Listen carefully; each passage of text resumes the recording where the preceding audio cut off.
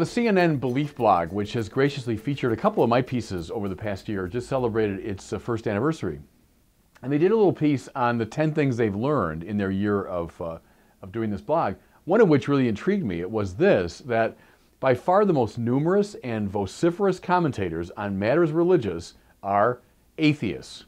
And this corresponds to my own experience as a blogger and YouTube commentator, that by far the most comments and the most energetic ones come from atheists, agnostics, critics of religion.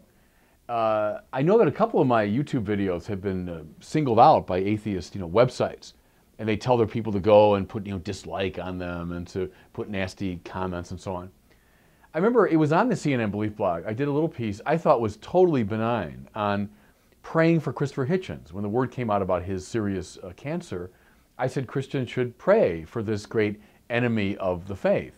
Well, I thought it was a very benign sort of thing, and it was flooded with thousands of angry comments.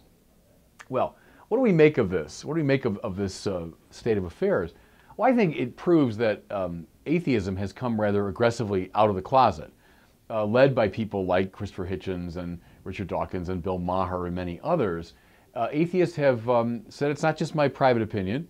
I'm going to come forward in a public way because I want religion to go away, and I want to attack it and to expose it. Now, they're pretty vitriolic, and I think that's a bad thing, but it's a free country, and people are free to express their point of view, so I have no quarrel with that. And I think the last thing in the world we should do is try to block or censor atheists as they come forward publicly. I do think this, though, it should be a wake-up call to my fellow religionists that we've got a fight on our hands. We cannot be content with a sort of marginalized or privatized religiosity. It's my little opinion.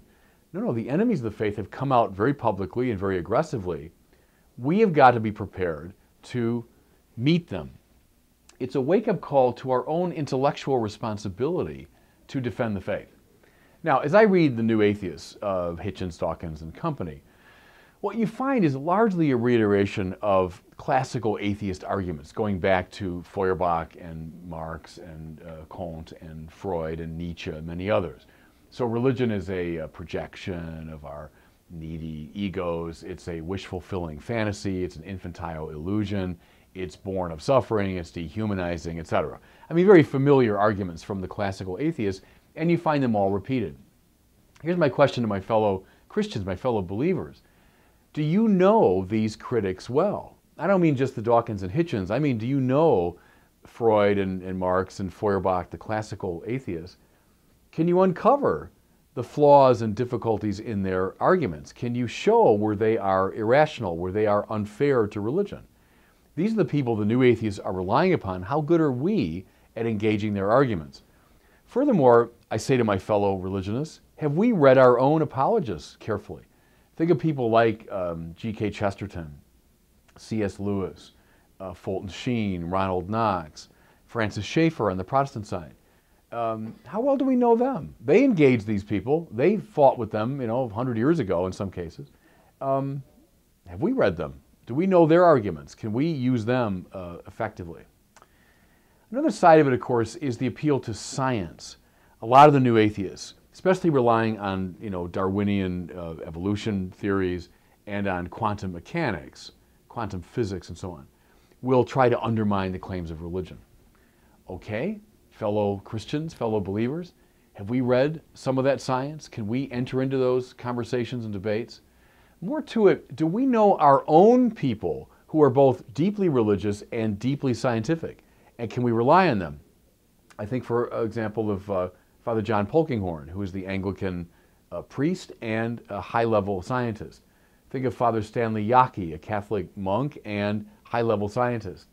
Father George Coyne, who's the director of the Vatican Observatory, was the director of the observatory in Tucson.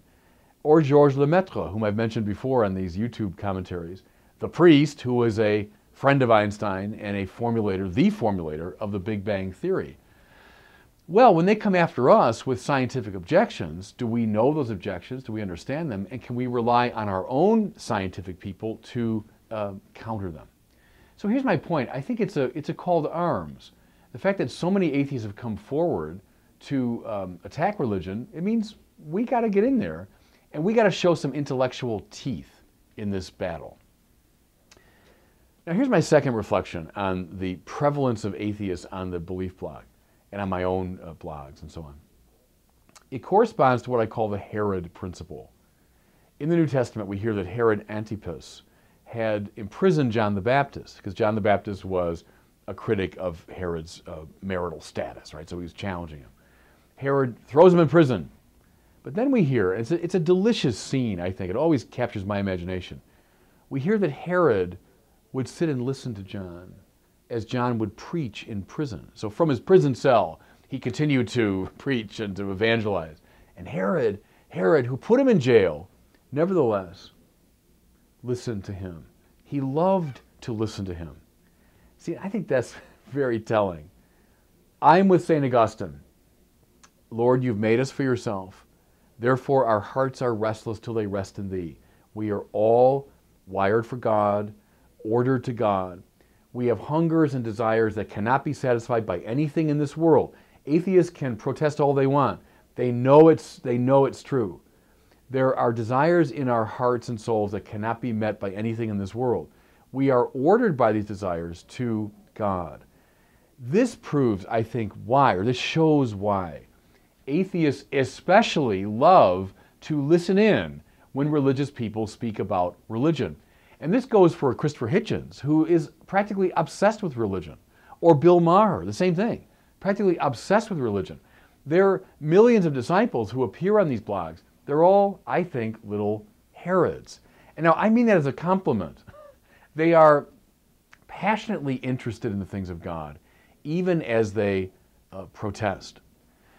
So I'd say in conclusion, the prevalence of atheists in the public arena is first of all a call to arms to my fellow Christians and fellow believers. It's a metaphor, don't send me comments. A call to intellectual struggle, to an intellectual battle. That we have to arm ourselves intellectually with our own best theological and apologetic figures. We have to know the arguments of our enemies. So it's a call to action.